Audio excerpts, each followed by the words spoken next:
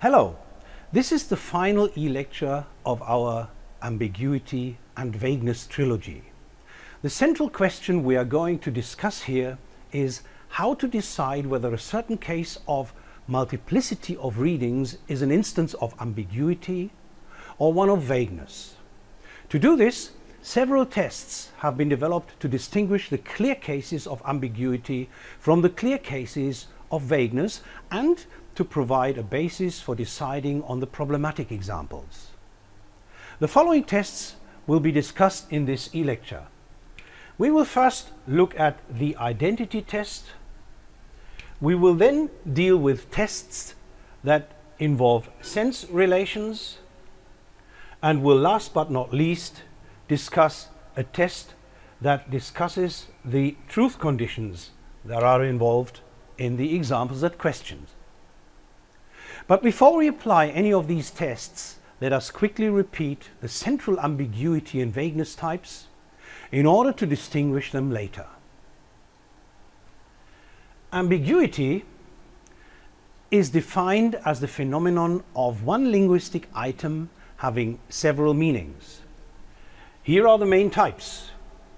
Lexical ambiguity, examples such as bank, for example. Structural ambiguity, well, our example here is she is an English teacher. Referential ambiguity, the example illustrated here, well, it could be something like John kissed his girlfriend. And 4 students who shot 3 professors is one of the famous examples of scope ambiguity. Vagueness, by contrast, is defined as the phenomenon of one linguistic item allowing several interpretations. Here are the main examples. Referential vagueness. You know the difference between hills versus mountains. We discussed that in the vagueness e-lecture. Indeterminacy of meaning. Linda's car. Is she the owner? And lack of specification, which you can find in verbs of motion such as go, which is not precisely specified as to what sort of vehicle you used or how you moved. The question we are going to address now is, how can we keep these phenomena apart? Well, we need a test involving a context that helps us to isolate the respective readings of a linguistic unit. A general problem, however, with such ambiguity tests is that they fail to apply in some situations and sometimes give unclear answers. The main reason for this is the selectivity of the context. So it is this we have to define very precisely. Ambiguity tests require inventing a sentence or a phrase and a context where all readings, all possible readings are available, not just one of them. One such context is the so-called do-so context, known as the identity test. Let us look at this one first. The identity test relies on what is known as the identity constraint on a back reference of forms like do so, that refer back to their main clause, do so too, so is, has so, so has, and so on and so forth. All these forms are used to avoid repeating a verb phrase. Here is an example. Mary visited the bank. Now, visiting the bank can have 2 readings. Reading 1, here abbreviated to R1, is that Mary went to the Money Institute. She visited the Money Institute. Reading 2, she visited the river embankment. If we now add a do-so clause, such as so did Linda, the meaning selected for the verb phrase visited the bank must be repeated in the reduced construction and so did Linda. So in both parts, only one reading is possible. If Mary visited the Money Institute and so did Linda, Linda must have also visited the Money Institute and cannot have gone to the riverbank. Such conflicting interpretations are not possible. It follows that the whole sentence, and hence the word bank, has two distinct readings and is therefore ambiguous. Let us now take an example where conflicting interpretations are possible. Here is one. Mary adopted a child. The lexeme child can have several interpretations, among them a boy or a girl. So Mary adopted a child could mean that Mary adopted a child who's a boy, or Mary adopted a child who's a girl. If we now add our do so clause, well, in this case it'll be a has so clause, so has Linda. The meaning selected for the verb phrase can also be identical in both parts. Mary adopted a child who's a boy, so has Linda. She also adopted a boy. But this time, conflicting interpretations are possible too. So this is our new possibility. The child adopted by Mary does not need to have the same gender as the one adopted by Linda. So boy and girl do not correspond to distinct readings of child. Therefore, child is not ambiguous but unspecified or vague in this case for gender.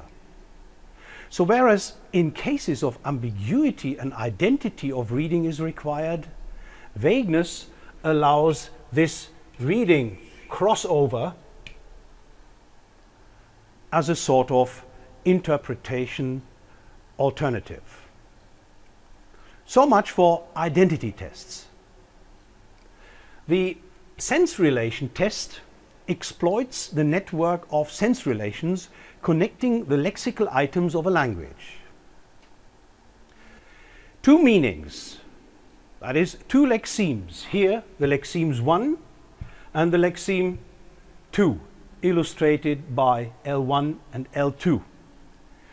Two lexemes are claimed to be ambiguous if they have genuinely independent sense relations. That is, one sense is in a network of relations with certain other lexemes and another sense is in a different network, and there's no overlap.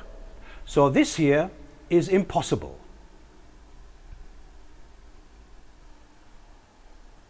Let us illustrate this. Bank is a homonym. It involves different sense relations. It is, for example, that is one interpretation, it is a hyponym of types of buildings. And in a second interpretation, it could be seen as a meronym of the holonym river. And there is no overlap between these two sense relation networks. So this is clearly impossible, something like that. Thus we have a case of ambiguity, impossibility of overlap. In this case, lexical ambiguity, that is homonymy. This is different with child and its interpretations. So let's look at this next. Here the different interpretations of child, boy, girl, infant, baby, and so on, are all part of the same hyponymy network. So we have a case of vagueness. In this case, referential vagueness. All interpretations refer to a common hyperonym. Okay, let's finally discuss the truth conditions test. An expression can be labeled ambiguous if its readings have independent truth conditional properties.